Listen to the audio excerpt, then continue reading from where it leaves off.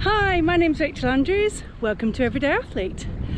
On this week's video, I thought I'd take a look at something that I keep seeing cropping up all the time at the moment on Facebook pages, and that is what to wear for winter swimming.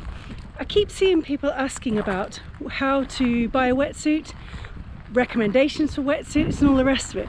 But my big question is, do you actually need a wetsuit? What kind of swimming are you doing? There's all sorts of types of swimming that you might be doing. You could be dipping, so just getting in for a short period, taking in the atmosphere and chatting with friends in the water. You might be just doing a bit of a social swim and going not very far, just long enough to get your fix. It could be that you're doing a swoosh, a quick fast whiz down a river or a little bit of coastline.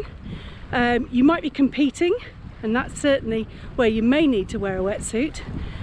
Or you could be doing some kind of training, whether it be triathlon training or that you're wanting to keep fitness up and you're wanting to put in a lot of time in the water. Those are the sorts of questions to ask yourself before you decide that you definitely need a wetsuit. As the temperature drops, we certainly need to look after our core body temperature, and we need to be mindful of how cold we're getting ourselves. So the length of time you're thinking of spending in the water is also a factor in what you want to wear.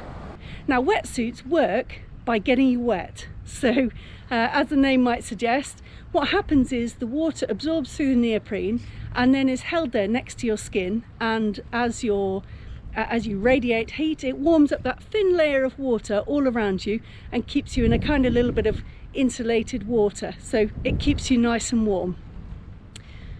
What they don't do is they don't work if they're too big. So if they're too big and it just flushes every time you move your arms, you get water running through you, then that will certainly be hardly worth the bother. It might keep a bit of wind off, but it's not going to keep you warm.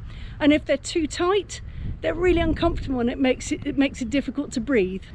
The thing I like about swimming in a wetsuit is that they give you great buoyancy. You're warm from the off, which then means that you can stay in longer. So for things like training or an exploration swim, that is my #1 choice of something to wear. There are a couple of disadvantages to wearing a wetsuit for swimming, and one of them I also mentioned as being an advantage, and that is the buoyancy. So they can make you slightly too buoyant in that they lift your legs, and it can make it uncomfortable to do things like breaststroke. So if you are a breaststroke swimmer and you're wanting a wetsuit, make sure you check out the wetsuit you're getting to ensure that it has that it's been made to be swum in breaststroke. There are a couple of makes that do that. The other thing is they're pretty expensive, and they are quite difficult to get one to fit absolutely correctly. It needs to fit like a glove, but like no other glove that you've worn in your life before. It needs to fit really snugly. On land, they just don't feel very comfortable on. So my top advice for that would be to go and try one out at a try shop. Get someone who actually knows what they're looking at to help you out and to talk you through which is the right fit. This was, I think I tried on 3 or 4 different ones, and oh my god, that was a sweaty experience. Less said about that the better. But the person who was there patiently helping me to fit them talked me through it, and this certainly had the best fit for me, and it has served me well over 3 years. But it's not the be all and end all, and it's not the thing I wear the most when I'm swimming in the winter. Let me talk you through that. So here is my slightly flimsier collection of things that I wear to swim in the winter. I always wear booties. These ones are Seaskin's Legend booties, 5mm, and they protect the bottom of my feet and they keep me really warm because they're also made of neoprene. Next, standard swimming costume. Next thing is my gloves. These are Lomo Tri-X gloves, and there's a review on those. They are brilliant. Then I wear a neoprene cap underneath a bright one. Really important to still be seen when we're swimming.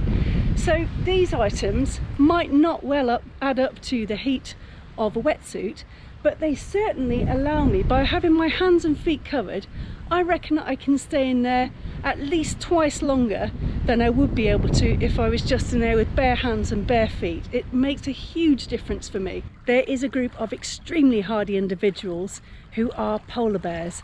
Those guys swim through the winter in just their swimmers, no gloves, no footwear, and just a latex hat. I absolutely take my hat off to these people. I'm not one of their number. I like my little comforts of having my hands and feet nice and warm so that I can enjoy my surroundings.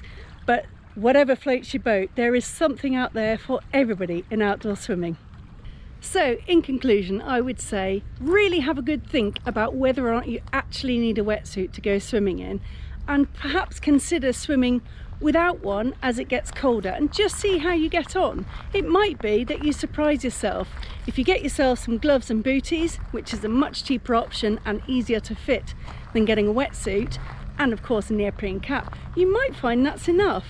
Certainly for the swimming that you're doing. Don't rush into thinking that you've got to get one to feel the part, look the part, be the part. Saying that, some places do insist that you have a wetsuit, but swimming at the beach or in rivers in general, that's not the case. It's always a good idea to check out the second-hand market as well, because if you have decided, yes, it's exploration swims, it's training swims, I really want a wetsuit, once you know which one you're after, check out things like the Outdoor Swimming Society's marketplace on Facebook, because you'll find that people have bought them for an event and literally never used them since. They may even have only used it for that event or not at all. There's lots of bargains to be had. You don't need to dash out and buy a really expensive one. And if you've got a special birthday or something coming up and you're desperate to drop 100 quid or more on something, I would suggest you look at a changing robe before you look at a wetsuit. I hope you've enjoyed this week's video and it's given you some food for thought and got the cogs turning a little bit as to what equipment you really need to go swimming. If you did enjoy it, please consider subscribing to my channel. I've got lots and lots of videos about outdoor swimming, lots of stuff to do about safety, equipment, little trips I've done. Anyway, it'd be great to have you along. Come join the fun and I'll see you next week. Bye.